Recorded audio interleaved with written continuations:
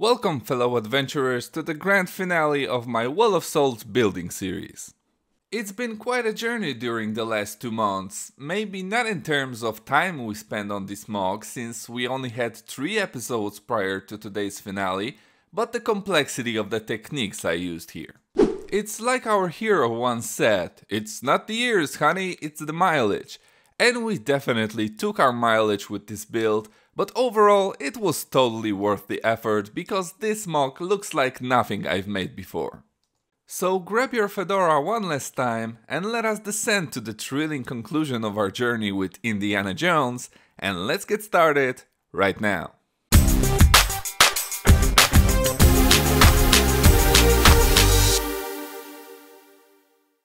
Ready to see how the MOC turned out? Y'all sitting tight? Yes, we are very comfortable up here. Good, because before I'll show you the finished creation in all of its glory, we need to finish it first, and I want to walk you through the process as we usually do. So, let's start with something simple, meaning the sarcophaguses that will decorate the 2 corners of the chamber. Well, at least I thought it's gonna be easy, but I couldn't be further from the truth.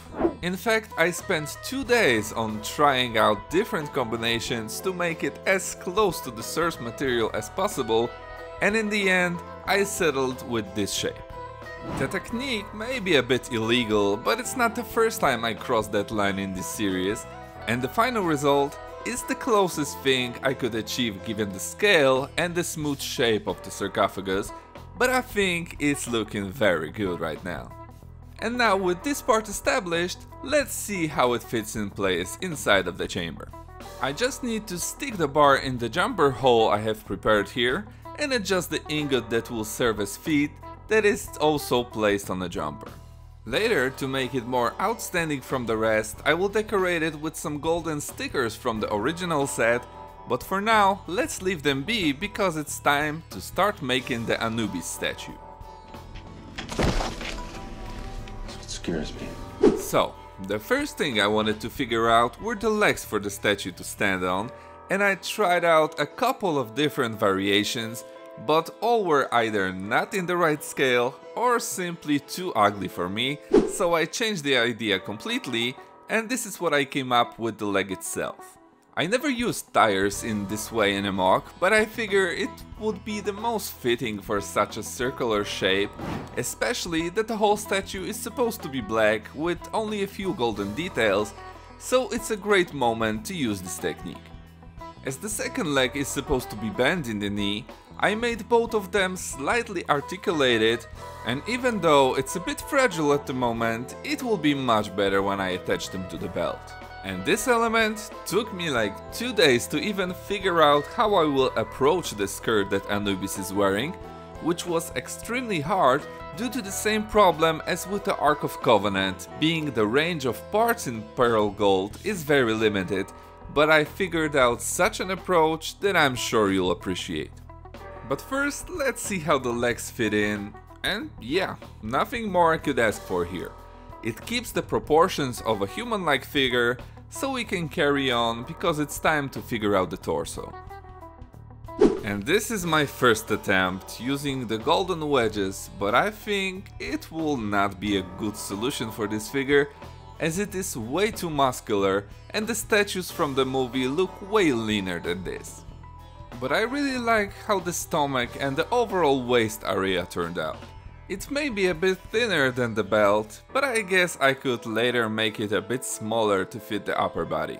Nevertheless, I still need to figure out how to make the chest area to be more fitting to the source material, but now at least you can see how I figured out the skirt mounted to the belt. I think that these propellers will do a great job of covering the upper parts of the legs, and from what I've seen, they are very cheap on Bricklink, so there shouldn't be a problem getting a bigger amount of them. But for now, let's get back to brainstorming about the upper body, and I'll get back to you when I figure something out. 3 days later. Okay guys, I made it. I took a totally different approach, making the chest with black pieces and only a few accents in gold held by some sausages and hinges underneath, and I am very happy of how it all turned out. And guess what? It still fits the correct proportions of a human body, so I really couldn't ask for more at this time. So now, let's take care of the arms and see how the figure will look fully assembled.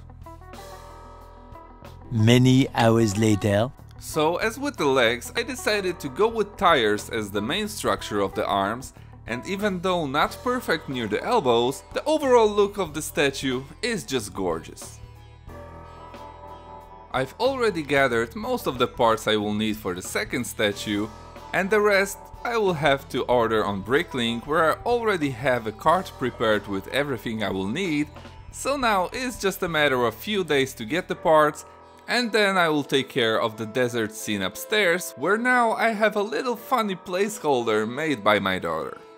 Okay, luckily it was a very fast delivery, but I think we can skip talking about it too much since these are mostly the parts for the statue. So let's fast forward the unboxing and jump straight into finishing the first Anubis, because I just can't wait to see it completed.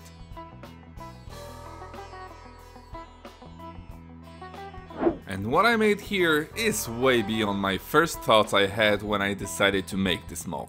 I mean, just look at it. The skirt technique was just a perfect choice for this build. The black body looks very smooth, and the overall shape is just what this MOC needed. And even though it took me over a week to get it to this state, since like I said multiple times, making stuff like this is way out of my comfort zone, I am very happy of how the statue turned out, and it was totally worth all the time and energy I spent on it. Of course, all of this wouldn't be possible without the inspirations I got from some insanely talented builders like Aero Conan or Mock Lobster, from which I took a couple of ideas on how to make human-like figures, so be sure to check him out on Flickr if you want to see some really impressive figs. But anyway, since I needed to make a virtual model of the statues to make the part list and make building of the second one easier, it got me thinking that I should make an instruction for it. What do you say? Would you be interested in building this bad boy for yourself? Let me know in the comments. Now getting back to the MOC itself, with the hardest part done, it's time to take care of the upper part with the desert landscape leading to the hole through which Indy and Sela got into the Well of Souls. As you can see, I've already outlined the part of the roof that will be held by the statues, so now I guess it's time for some good old-fashioned time-lapse of finishing the front wedge part, and I'll get back to you in a minute or two.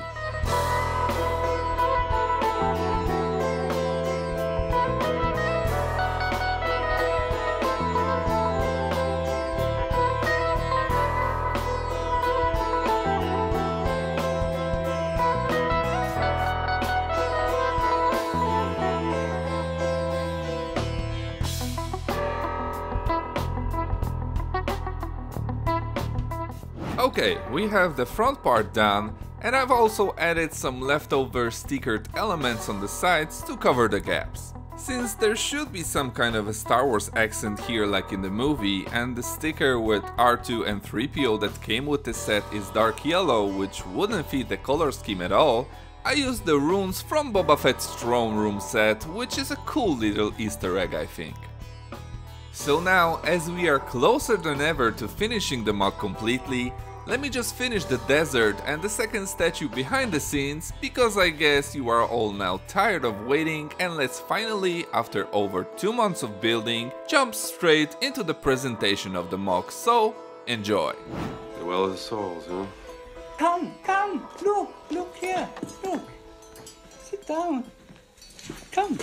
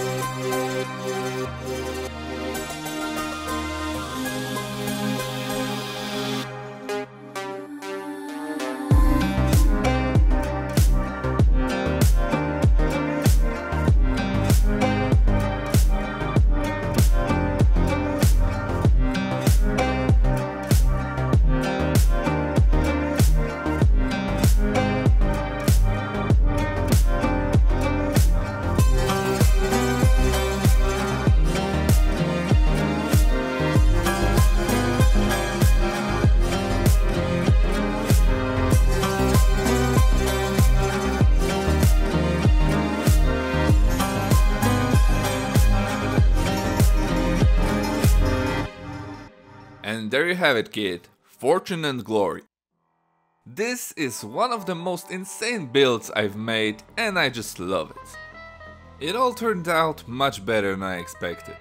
The unusual shape of the whole build, the brain-breaking techniques I used to get all of the angles, the sarcophaguses decorated with stickers look even better than before, and of course the menacing statues in the middle all make up for a great eye-catching build, which for sure will be one of my favorites.